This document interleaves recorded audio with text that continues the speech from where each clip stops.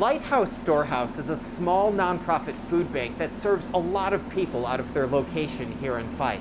They say demand for these pre-packed boxes of food has more than doubled since the start of the pandemic, as so many people are dealing with economic hardship.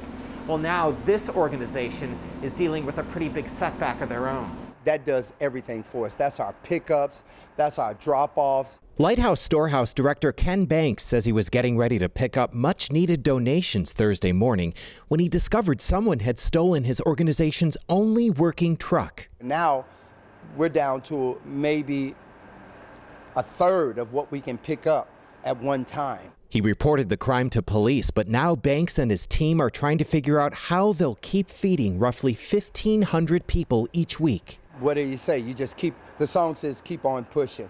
And you know, we just keep on doing it and believing that God's going to provide, something's going to come up, it'll show up. Banks says he'll try to make do with this beat up pickup, but he won't be able to haul the pallets of produce he needs to move quickly to the people who've come to depend on his charity.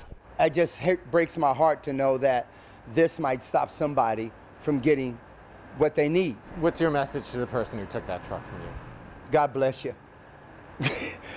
That's all I can say to him is God bless him.